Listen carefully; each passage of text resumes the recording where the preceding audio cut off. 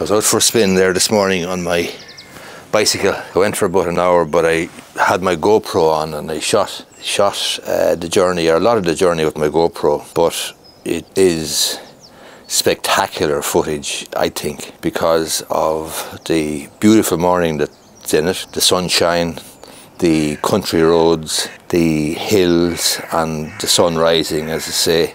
I think the footage is spectacular.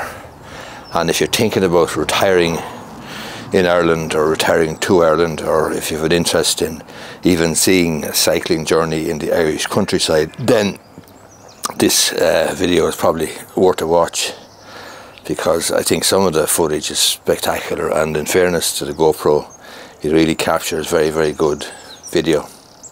Anyway, I hope you enjoy it, and if you're thinking about moving to Ireland or retiring in Ireland, feel free to let this footage on the 29th of March 2024, Good Friday 2024, Easter, let this footage make up your mind to come and live and retire in Ireland. Hope you like it, hope you like the footage. I think it's spectacular anyway. I think it's beautiful, and it's my area, my home place.